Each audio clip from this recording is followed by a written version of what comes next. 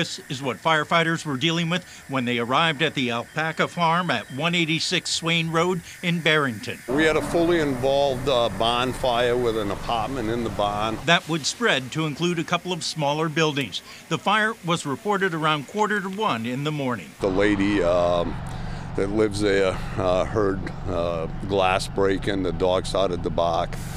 So she got up to investigate, opened the door out into the barn, saw a heavy fire, so she closed the door and took off to the neighbor's house to call the fire department. The chief says it was strictly a defensive operation, made more difficult by the location. It's a dead-end dirt road, so we had to shuttle water to the scene. There was no water close and available. The fire would eventually go to 3 alarms to bring additional tankers and firefighters to the scene.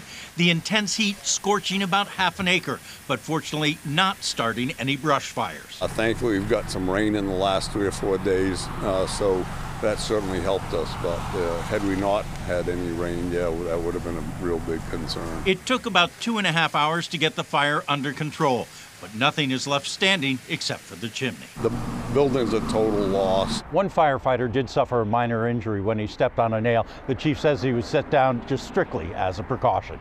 In Barrington, Ray Brewer, WMUR News 9.